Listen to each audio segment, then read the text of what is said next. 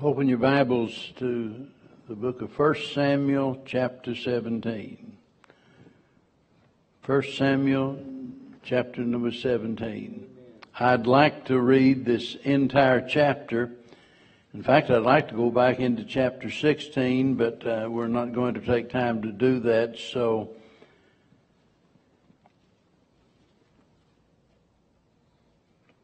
verse 48.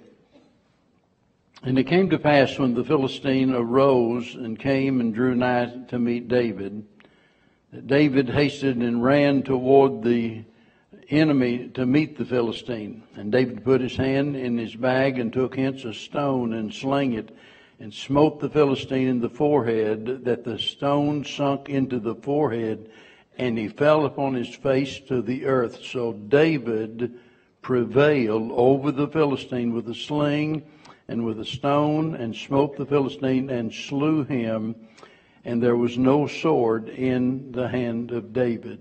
I did something this last week that I haven't done in a long time. I really don't know why, but I got to thinking about the story of David and Goliath. I don't know what really got it started, but I simply could not stop and really had no intention of preaching a message on it this week because, as I said this morning, originally I had intended on preaching a message this morning entitled Come to Jesus, and then tonight I was going to preach about the coming of Jesus. And so anyway, the Lord turned that all around, and still I haven't been able to get this off of my heart. And so it just simply reminded me of this, and that is that we need to give more thought to things that we're already familiar with. Amen. You know, there's a good reason why this story and others like it are so popular. It's because they're profitable. One old preacher, in fact, in my Bible that got lost in the flood or destroyed in the flood, I had copied down there, and I can't remember who the quote was from, but it was probably 150 years old, an old preacher that said, whenever the path to the well is well worn, you know the water is good. And that's kind of the way it is when we think about all of those various verses of the Bible that are so popular. James Hastings wrote a 20-volume set of books years ago about all the popular texts of the Bible and so forth. And so there's a lot to be said about that. And we can all think about certain stories in the Bible that we're very familiar with. And sometimes we get the idea that, that's for kids. But it's more than that, you see. And here's a story that we're all familiar with, the story of David and Goliath. But I really think sometimes we miss the point, because the real battle's between Goliath and God. That's laughable to call that a battle, by the way. Yeah. But there's a conflict between Goliath and God, but it doesn't rule out the fact that David was involved from the get-go. And whenever you look at the beginning, it seems like, wow, David doesn't stand a chance. Now, because you're familiar with the story, I'm not going back and try to read every verse related to it tonight, but I'll mention just a few things. But whenever you look at Goliath and what was in his favor, you can kind of wrap it up, I think, by saying he had in his favor all of those things that are so highly prized by people today. Men, especially, certainly men in conflict. He had size. Verse 4 says his height was 6 cubits and a span. That's like 9 feet 9 inches tall. I mean, you talk about a big bad bully. 9 feet 9 inches tall.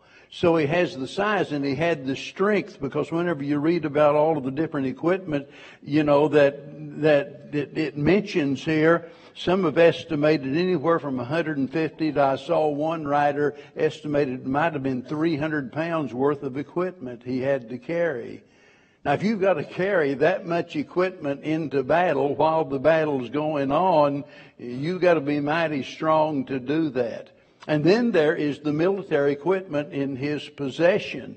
You know, we look at these things, the sword and the shield and the armor and all of that, and we don't think, you know, about that being so great, but that was the high-tech stuff back in that day. Now, not everybody possessed body armor like they had. And so he has the very finest equipment that is possible. And you have to ask yourself, what in the world is a little shepherd boy going to do against something like that?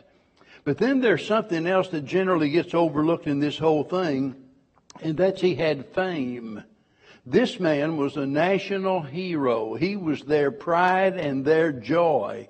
And the Philistines have proposed a contest between them and Israel, and in this case between one-on-one, winner takes all kind of a contest.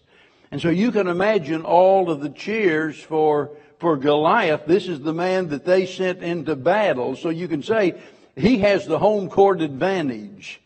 And sometimes that's big. I mean, he is out there on the battlefield and he knows everybody is for him. He has fame. He has all of the qualities that you would think would make him a winner. But now in the other corner, you know, I can just see, you know, the old ring announcer pulling down that microphone, and now in the other corner we have David. David, a little scrawny shepherd boy. And at this time, he's actually serving as a grocery boy. Can you imagine that? I mean, that's what he was doing. He was taking food to his brothers out there. And so he's worried. It's kind of like, you know, going down to Kroger and finding some kid, you know, going out there getting the shopping carts and stuff like that and putting him against one of those cage fighters. Yeah, I mean, you know from the beginning he's not going to stand a chance. So here's little old David, and you just can't imagine anything good coming out of this. Many years ago, I run across Romans 15:4, which really, really got a hold of my heart. And it's talking about the things that were written. Talking about basically the Old Testament, the things that were written. And he tells us that all of these things were written that we might have hope. In other words, every story, you see, God didn't even touch the hem of the garment when it come to all of the stuff that he could have recorded. That's true just in the life of Jesus Christ himself, because, you know, the Bible says the whole world couldn't contain all of the stuff that could be written about him, you know, if it was all recorded. And so it's not. And you think about all of the stuff throughout history that God could have told us about, but God selected, God handpicked certain stories in history, and he did so, as he said, that we might have hope. So when we look at this story tonight, the thing that I want each one of us to take away from here is that there is hope. And I say that because we all have giants to face. We live in the land of giants, in fact. You know, they go by many different names. There's the giant of sin. Everybody has to contend with that. Most folks don't win over that either, by the way. Then there's the sin of guilt. What a horrible, powerful enemy that is. Guilt. I mean, there's nothing in this world that'll just take the shout out of you that'll, you know, steal your joy and make you miserable more than the guilt of sin. There's the shame. There's the fear. There's the giant of pride. Wow. The giant of anger, resentment, discouragement, depression, doubt. All of these different giants that we have to contend with. And what we learn from history is this: there is a way to win. There's a way to win. That is so encouraging to me. And as I was reading this story this last week and thinking about it, because a lot of times, when we're facing these different giants that I've just mentioned, we get the feeling that there's no way to win. There's no way out of this. That I'm going to be enslaved to this particular sin for the rest of my life, or I'm going to be troubled by pride, or I'm going to be defeated by depression all of my life, and there's not anything I can do about it. But whenever I look at stories like this, it just reminds me that God is telling me there is a way to win. There's a reason that we can have hope regardless of what the giant is.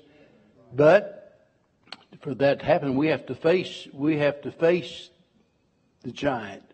We have to fight against the giant and finish the giant. And when we look at David, I've often thought, man, what guts it took for a little kid like that to go into battle against Goliath. It took guts. But David had more than guts. David had God. And a better way to say it is God had David. Because it's not like David using God as an instrument. It's God using David as an instrument, you see. And let me tell you, God is greater than any giant that you'll ever face.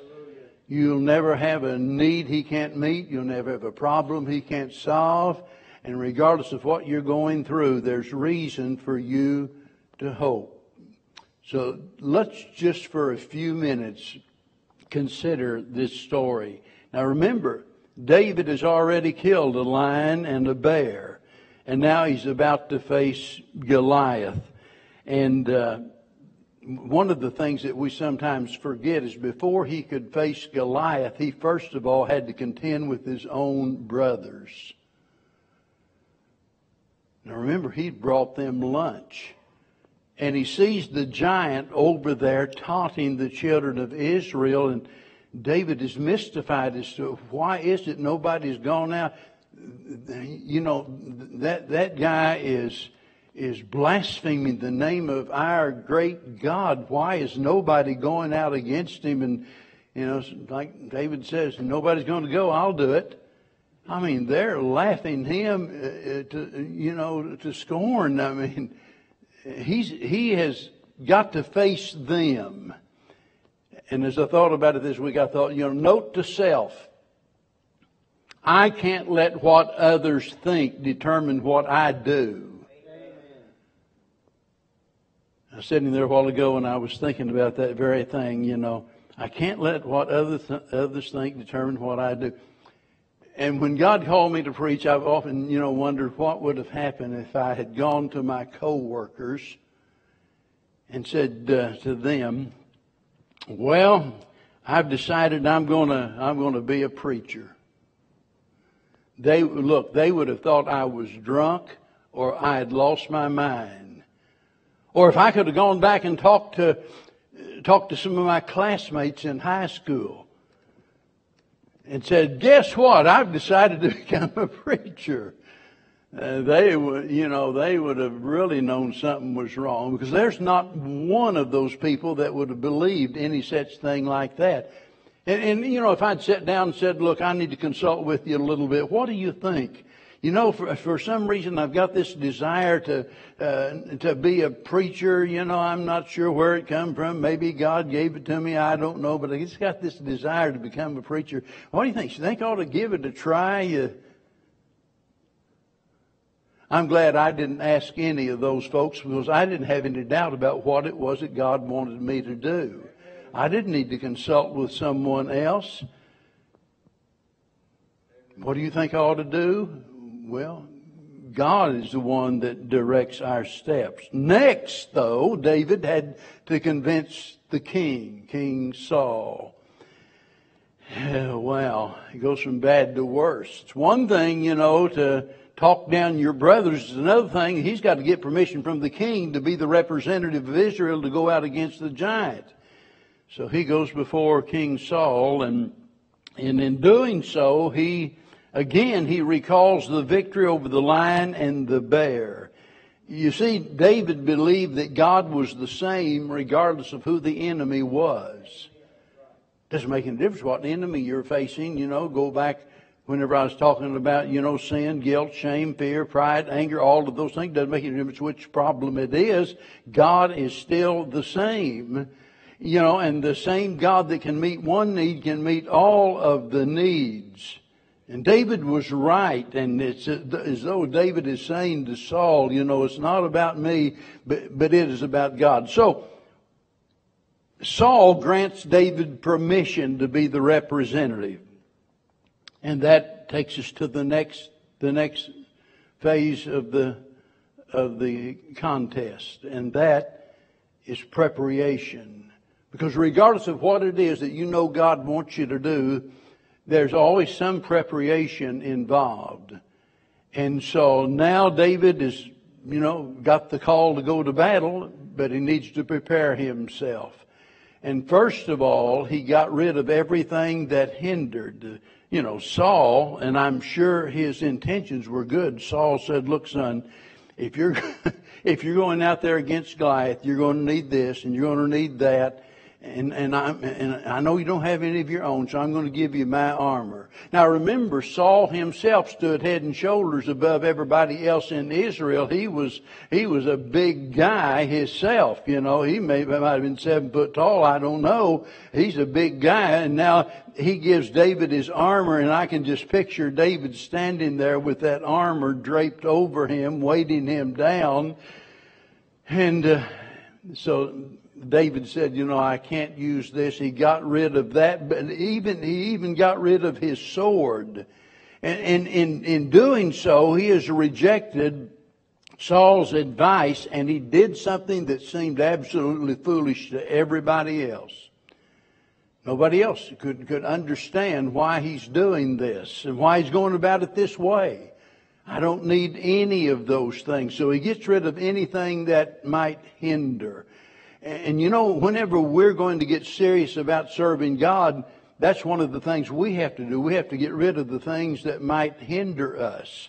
And I've said so many times before, most of the time, the thing that keeps us from the best is not something that is the worst, but it's something that is good.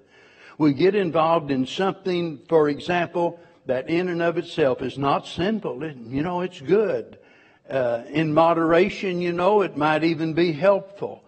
But some way or another, we tend to let those things dominate us to the point that they hinder us. For me, it was basically quail hunting and ball, fast pitch softball, semi-pro baseball. It was that. I mean, that was, that's about all I did. Henry said the other day something about there's outside and Kathy being able to hit a ball really well. And I said, well, she should. She was raised at the ballpark. I mean, just nearly every night, Bev lugged those kids off to the ballpark and followed me all around. But the thing of it is, we had a church softball team. And at first I thought, okay, I can't play on the church softball team, keep getting involved in all of this other stuff. So I quit all of the other stuff that I enjoyed so much. And that was a real victory. But it got to the point that, when God called me to preach, I really don't have time for any of that. And all my life I had wanted a really good quail dog, and man, they're hard to find, let me tell you. And I finally had one. And lo and behold, I decided, that, if I'm going to get serious about serving God, I got to sell my bird dog. And I did. Now, that doesn't mean I've succeeded in everything that I've tried, but I'm just trying to illustrate that any time that we're going to set out to do something for God, there's a price to pay, and we have to get rid of things that are going to hinder us. And so David said, look, can't use any of that stuff. It's just going to get in the way. Secondly, David took what he was familiar with and no more. Look at verse number 40. Verse number 40. And he took his staff in his hand and chose him 5 smooth stones out of the brook and put them in a shepherd's bag, which he had, even a scrip, and his sling was in his hand, and he drew near to the Philistine. Now this is something he was familiar with. He didn't have a 30-06. He didn't even have a billy club or a lot of other kind of weapons, but he was familiar with a sling. And so he got 5 smooth stones and took his sling, and off he went. In other words, he used that which had worked before. You know, a lot of times I think as churches get themselves in trouble, always thinking, we've got to come up with something new. And believe me, I understand how pastors think. When nothing is happening and the church isn't growing and the attendance is dwindling and it seems like everybody is stuck on board and you get to thinking, well, the church over there across town, I noticed they've really been growing, man. They've doubled in size over the last few years, and maybe we need to try some of their tricks. So, we'll try this new program and that new program. I just got to believe we're better off with sticking with what we know works. And that's the preaching and teaching of the Word of God and prayer and those things that have been working ever since the New Testament was written.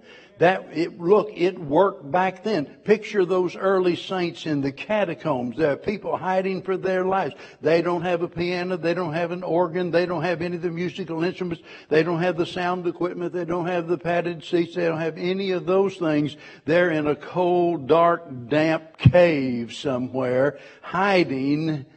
And yet the Bible speaks of the way that God used those people, those early saints. They literally shook the world without any of the stuff that we consider to be absolutely necessary.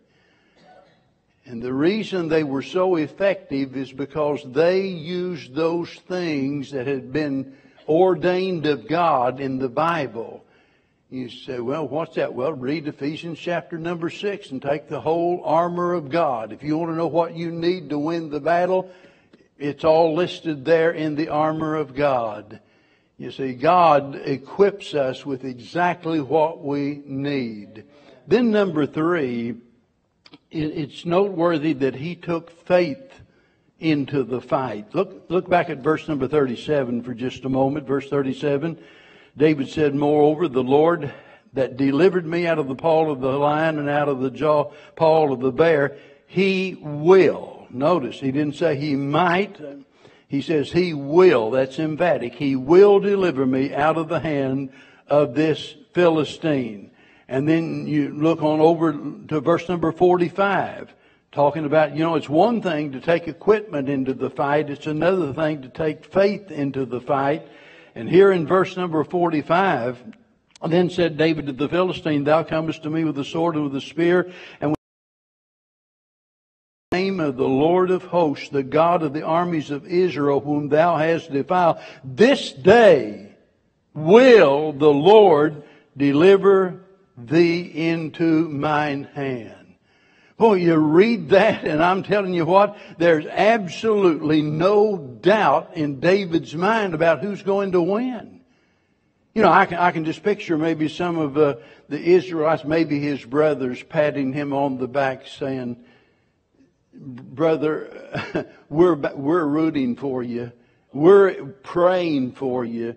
We're hoping some way you can come up with a plan to defeat that big ugly giant. I can just picture them trying to root him on to victory.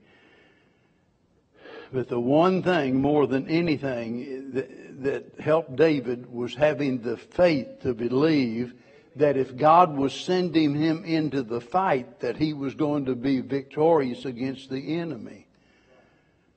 Where do we get that kind of faith? Romans 10:17, faith cometh by hearing, and hearing by the word of God. Now listen carefully. David knew he would be victorious because David had already been anointed to be the next king of Israel. Go back to chapter number 16 and verse 10 through verse 13. And there we read it, where David has been anointed of God. You'll remember when all of the brothers came in, they were all brought in and each one examined, and finally, all of them's rejected. And Samuel said, hey, don't you have any others? Well, we got this one little shepherd boy out there. I mean, he's a little scrawny kid. And, well, where's he at? Well, they bring him in, and boy, just like that, the old prophet says, that's him. That's him. And he was anointed as king. Now look, you see, David knew he couldn't fail in this fight, because if he lost this fight, if the giant killed David, God's promise could not have been fulfilled. You see, that's why we can have strong faith. Our faith isn't based upon what we think that we have the ability to do. It's not based upon our determination. It's not based upon, how good we feel about ourselves or how smart we think we are. Faith is based upon God and the promises that God has made. And we all can have that kind of confidence. So in David's mind, now get this, in David's mind, Goliath is already dead. They haven't even come together. The fight hasn't even taken place. But in the mind of David, he's already dead. Why? How do you know? Well, because God promised, I'm going to be the next king. I'm going into battle. I can't lose. I mean, he's already dead. So he has no fear in what he's facing. Now I want to wrap all of this up very briefly. And I just want you to notice, and I'm going to comment a lot on it, but I just want you to notice the kind of person that God uses. The kind of person God uses. God uses common people.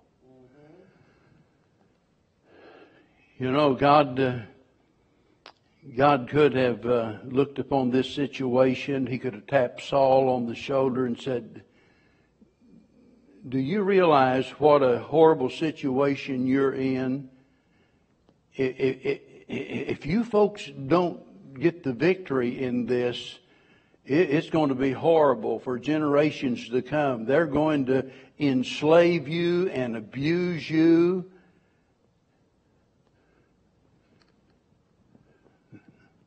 So think about it.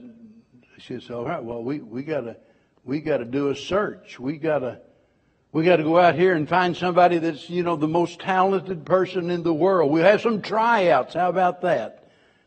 We'll have some tryouts. We'll have a tournament to see who comes out on top, and we'll send him over to fight the giant. Instead of that, God just used a common person, shepherd boy. A common person. There's so many times, we think we can't be of any great use to God unless, we've got our list of qualifications here, well, we can't really do much for God because I've never been to seminary, I've never been to Bible college, I've never done this and I've never done that. Just be who you are. Just be who you are. Well, you say, yeah, but God never called me to preach. Good. If He didn't call you to preach, it'd be a horrible thing if you surrendered to preach. It really would. Because, look, God doesn't need every member of the church to be a preacher in the sense of, being a pastor. He doesn't need that. We need to each one excel at what God's called us to do, and thank God for that. And God uses common people. But He also used people that are consecrated in them. But that word consecrated has to do with being set apart, being, used in a specific way. People that are committed to God. It takes commitment if we want God to use us. We have to be committed to it. We can't go into it half-hearted. I'll give it a try. I'll try to see a few weeks and see how it works out. See if I like it or not. Well, if that's going to be the criteria by which you just make your your choice. Just forget it. We've got to be committed to what we know God has called us to do. And then in the midst of all that, God uses people that are cautious. You know, David from the very get-go, as soon as he talked to the brothers, he said, none of you going to go out and fight that big guy? And they said, no. David could have said, I'll go. He could have just taken off. He could have ignored Saul, went out without any authority whatsoever, just ignored preparing himself. Oh, I don't even need my sling. I don't need anything. I'll go up there and I'll take him on. Now, David was more cautious than that. You know, the Bible talks about us,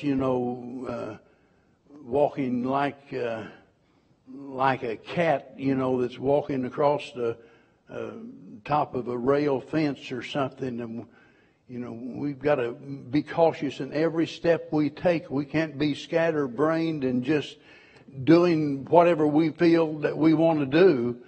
We've got to be cautious in that we allow God to guide us. And then God uses people that are courageous.